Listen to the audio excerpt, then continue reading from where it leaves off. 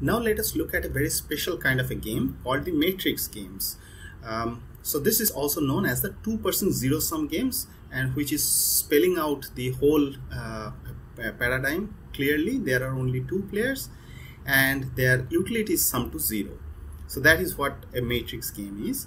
Why are we studying this kind of games? There are certain very interesting results, some interesting properties that involves the stability notion, that is the pure strategy Nash equilibrium notion that we have discussed, and also the security notion, that is the max-min strategies. So we'll see that there is a nice interplay between these max-min strategies and pure strategy Nash equilibrium in this kind of games. So let us look into these games. So as we know, the games are generally represented by this tuple of three entries, tuple of three things. First is the player set. In this case, the player set is only two players, 1 and 2. Strategy sets, and this can be arbitrary even for a matrix game. And utilities, but utilities have a very specific structure that the if you look at the utilities and add them element wise, the strategy profile wise, then they will identically be equal to 0. So what are the examples that will explain this notation a little better? So I have just changed the previous penalty shootout game by removing one of the strategies for both these players. So here the first player is the shooter and the second player is the goalkeeper.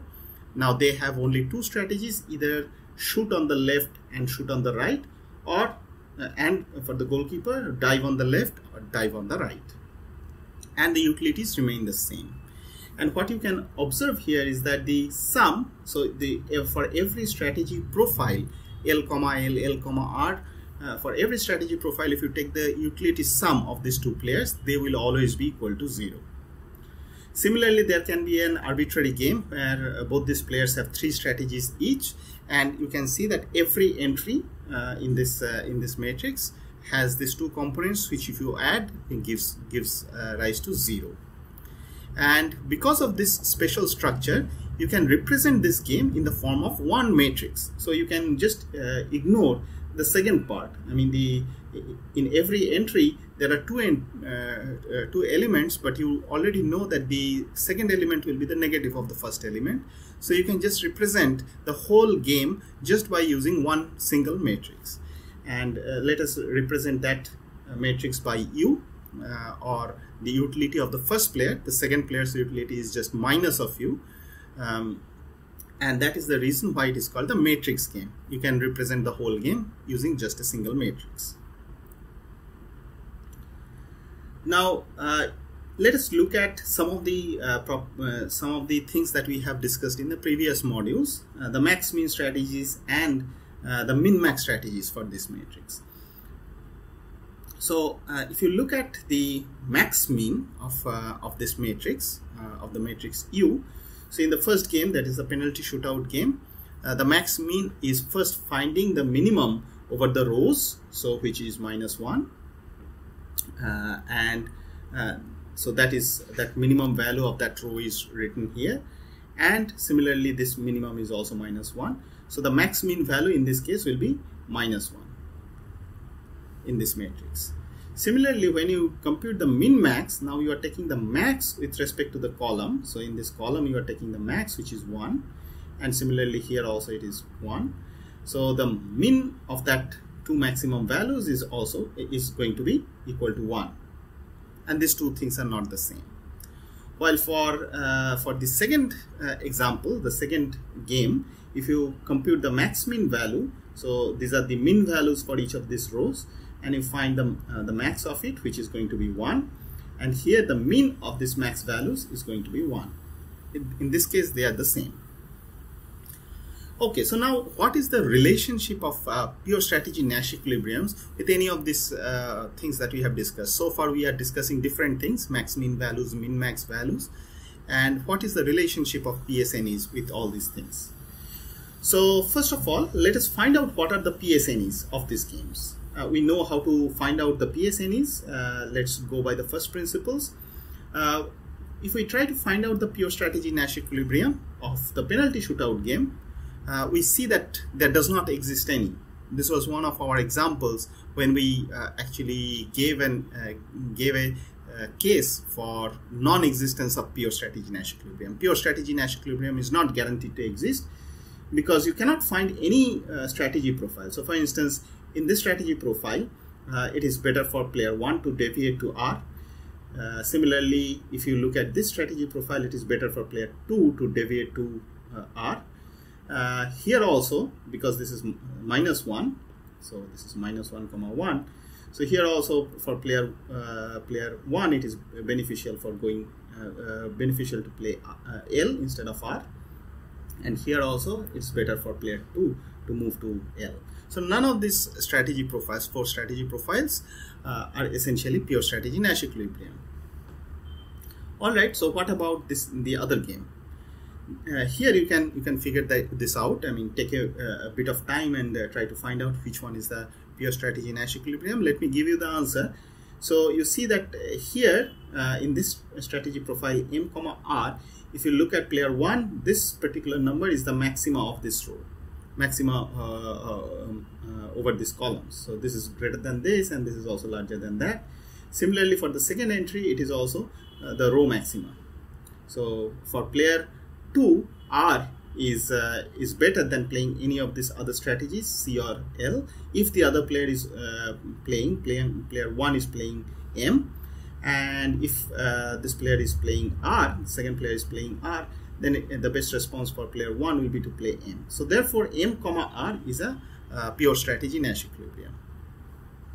Now, what can we observe? How can we actually look at this property? So in order to find out the pure strategy Nash equilibrium in this kind of a game, what are we actually doing? We are actually trying to find out what is the maximum value over this column, and we are also trying to find out what is the maximum value over this column for the second entry.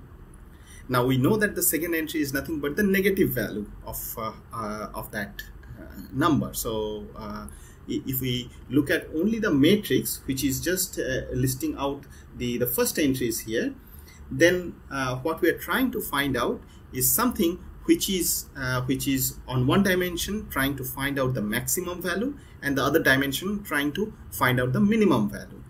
And mathematically, those kind of points for a matrix is what is known as a saddle point. So here we are going to use this the same name, saddle point, which is defined for the matrix, but for games. So we'll call this is the saddle point of this game, and this saddle point will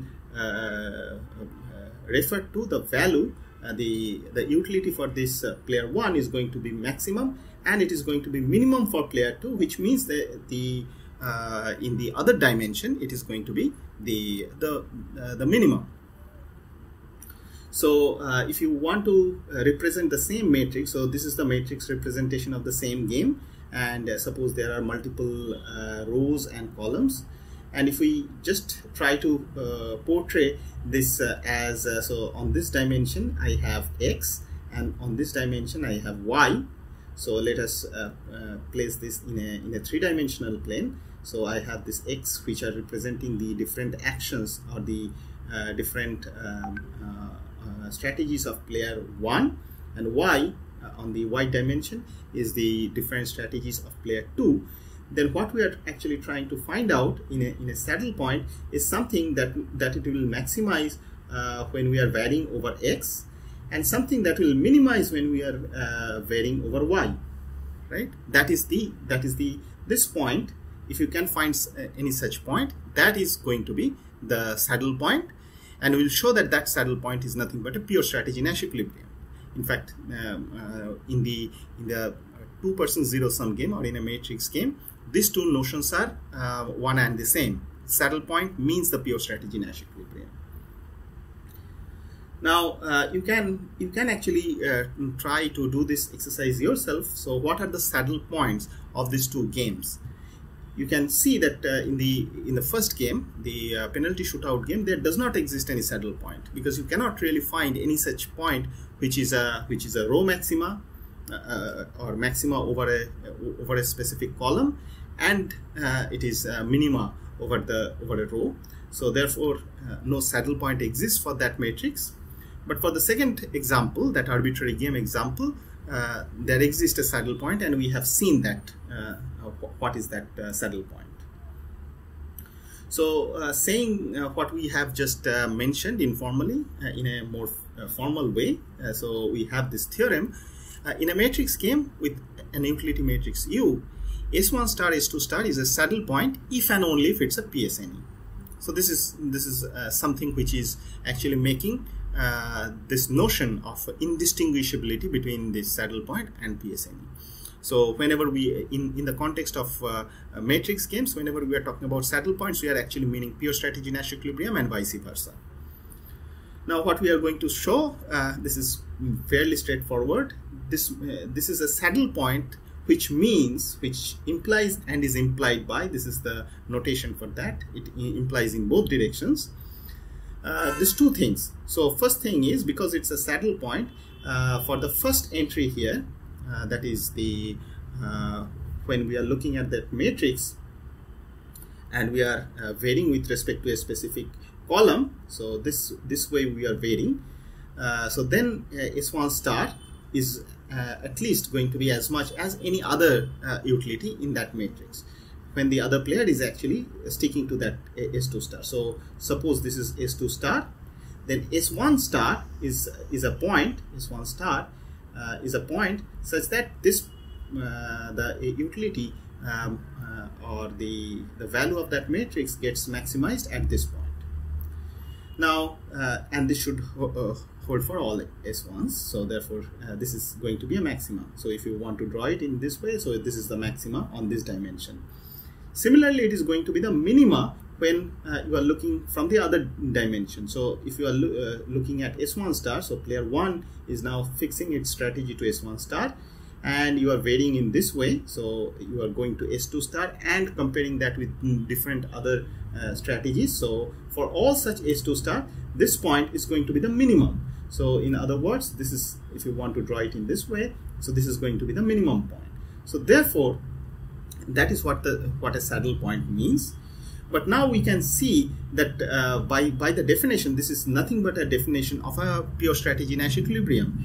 What you are doing is, this is nothing but the utility itself is a utility of 1. So the utility of 1 is nothing but U, and utility of 2 is nothing but the negative of this U. So therefore if you just flip this number, so what you get is U2 S1 star S2 star and the inequality will get flipped, U2 S1 star comma S2.